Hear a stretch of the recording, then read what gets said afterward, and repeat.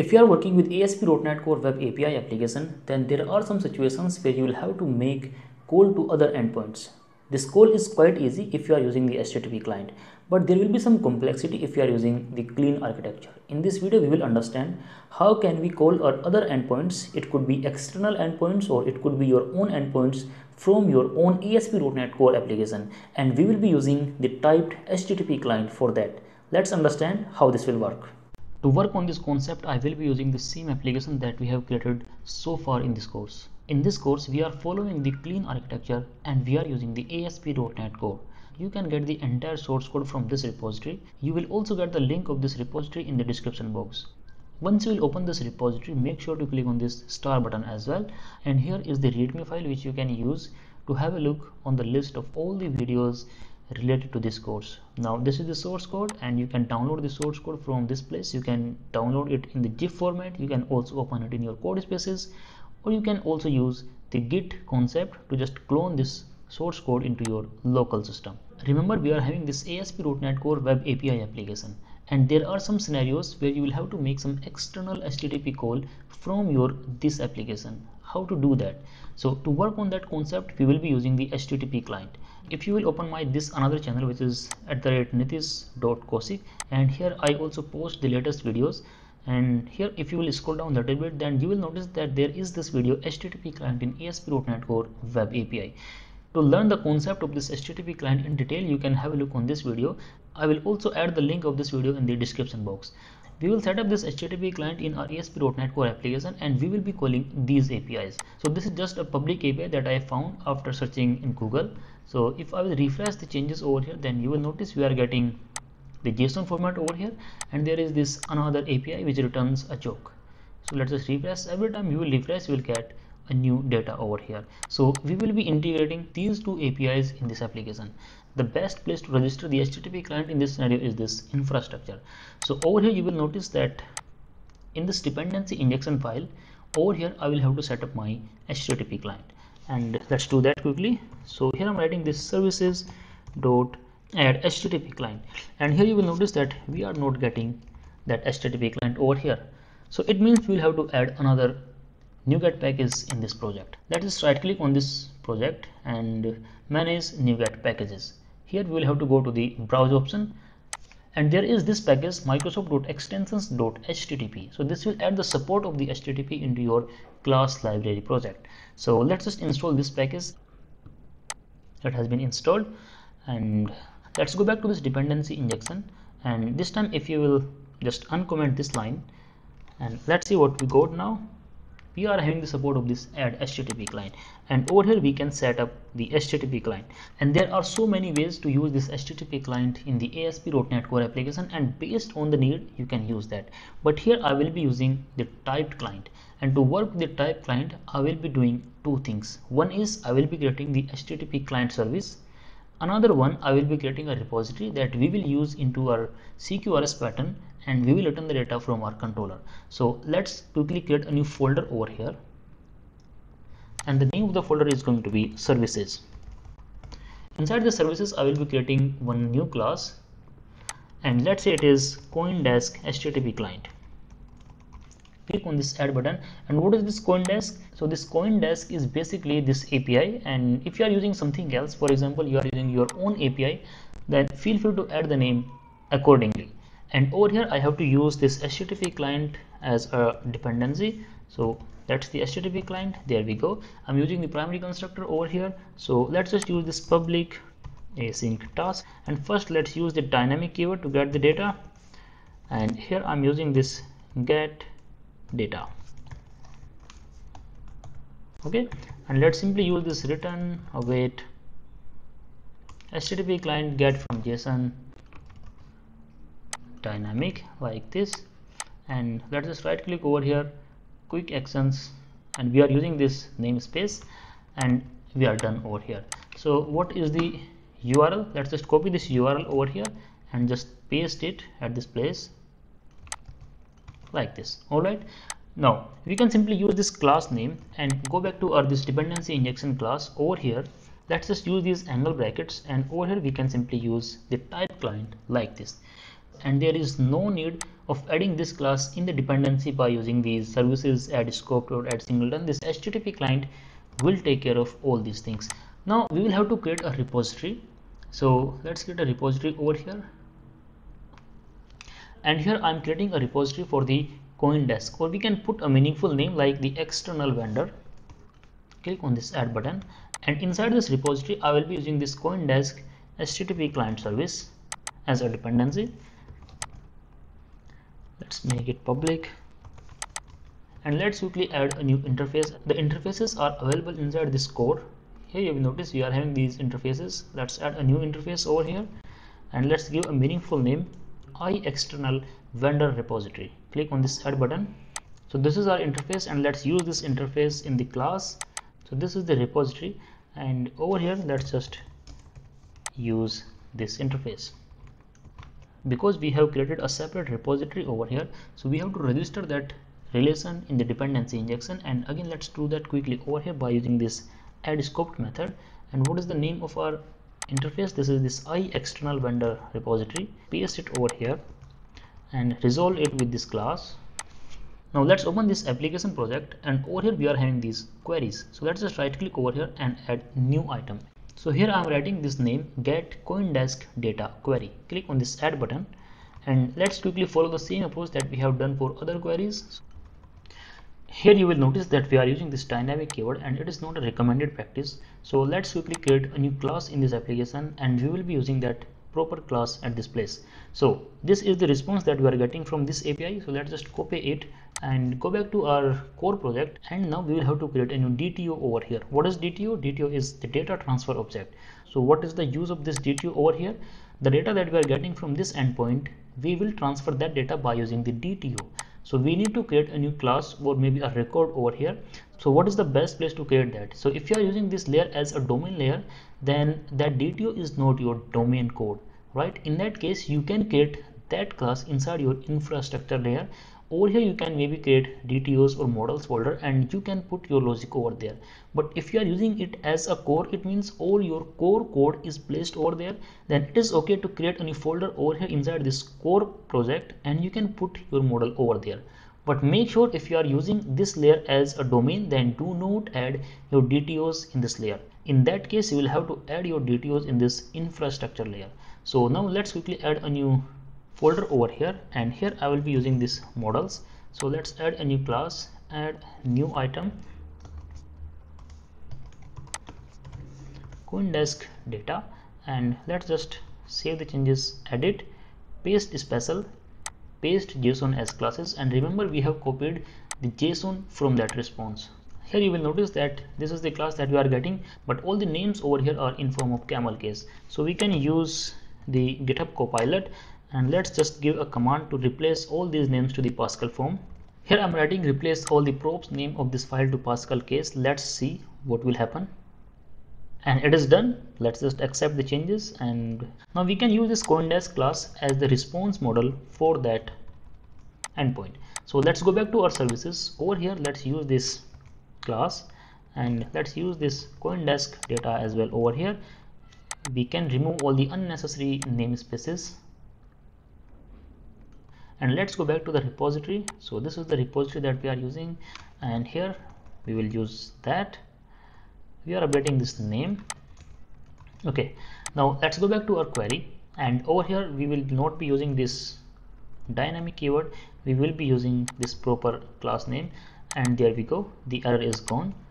Now you can notice that all our basic setup is done. So there is the controller, employee controller, and it is a better practice to create a new controller over here. So let's just add a new controller, add new controller, and I will be using this API format in this case. Click on this add, and let's write a name, maybe external vendor controller. Let's get a new action method over here, and let's just quickly copy the data from our another controller. So let's just copy it, go back over here, paste the data like this, and here let's use the get CoinDesk data, and we are not expecting anything in the parameter, so let's just remove all these things. Alright, this is going to be the get call, and we have to use this mediator interface over here to send the request to our CQRS commands or the queries. There we go. Query, the name of the query is this get coindesk data query. Let's just copy it, go back over here, use that query at this place. So let's just run this application and see what will happen. So before that, I will be putting a breakpoint over here. Let's just run it. This application is running over here on this port, and this is the Swagger UI, and that is the new controller that we have added, external vendor. That's the first API. Let's click on this try it out button, click on this execute button. So there we are. If I put the breakpoint at this place, let's see what we have. We are hitting this breakpoint, and if I go inside this data query, let's put a breakpoint here as well. Now let's go to our services, put a breakpoint here, go there, we are hitting this place as well. And now let's go to the HTTP client over here. Let's just continue, we are hitting this place as well. So let's just click on this continue button, and let's see what we are getting. And here you can notice that we are getting this entire data in form of JSON. Now there are few things that we can improve over here. What will happen if you are having more than one API for the same vendor? So in that case, what you can do, you can create one more method over here, and you can write your logic at this place. But notice that we are using this entire URL at this place. You can also customize it. So let's say here I'm using this till v1. Okay, let's just cut it, and let's just remove this breakpoint as well, and go back to our dependency injection class over here. If you are using more than one endpoint for the same vendor, then it is a good practice to set your base address at a common place. So we can do that over here. So here let's use the option, and in this option, so by using this option dot base address, we can simply set it. What is the type of this base address? It is URI, and there we go. Now you don't have to make any other change over here. This concept will simply work. If you notice over here that we are writing this data as a hard code over here. What if I want to get this data from my app setting file?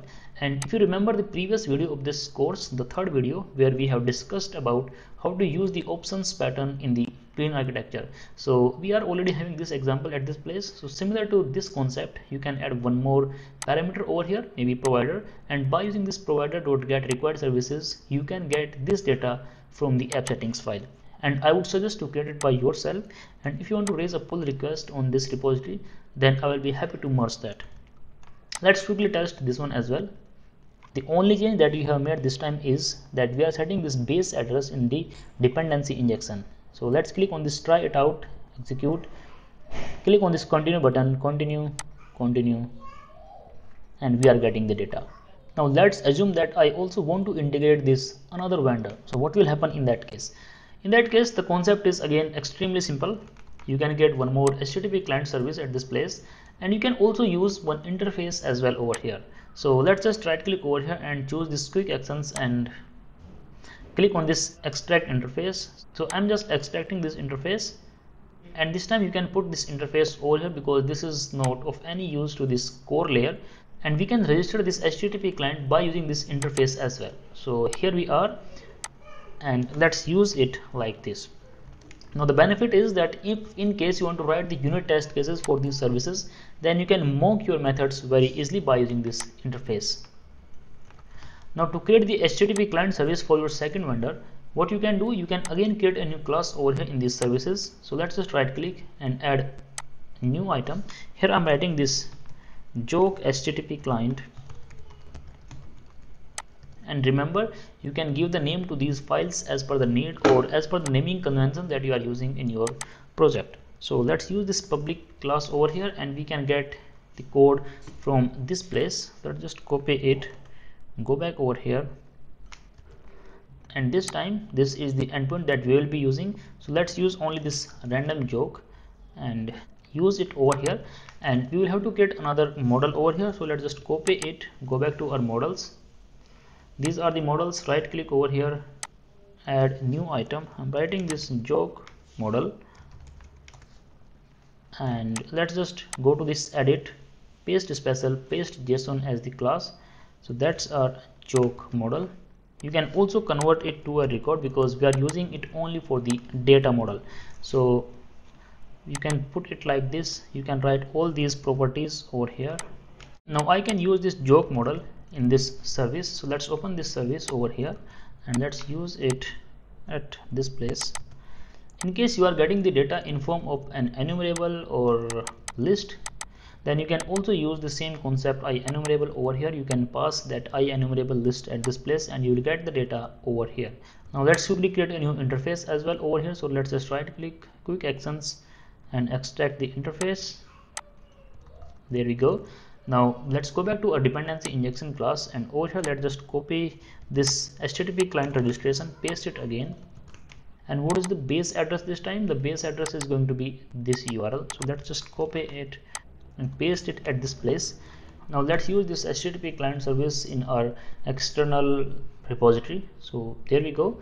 And here again we can inject that new client service. What is the name? It is joke HTTP client service, and this time because we are using this interface, so it is good to use the interface. And let's first replace the first one, this one, and use the second one. This is the joke service. There we go, joke HTTP client service, and let's just copy it, paste it again. Maybe we can write get joke. So the type is going to be this joke model. So let's just update it. There we go. So that's the interface.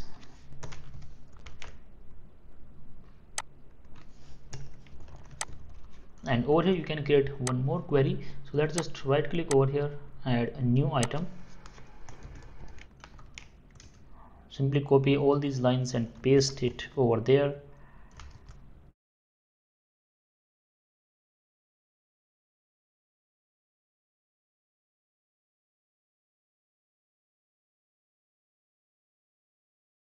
So this query setup is also done. Now let's go back to our controller class, and the controller are defined over here. So that's the external vendor controller. Let's just copy it and paste it again, and here let's give a meaningful name, maybe joke this time, get joke. And of course you can use the naming convention of the async pattern over here, like get joke async, like that. And what is the name of our new query? It is get joke query. Let's use that, and without making any further change, let's just run this application. This time you can notice that we are having two endpoints. Let's try the second one. Click on this try it out, execute, and see what is the output. We are getting this data at this place.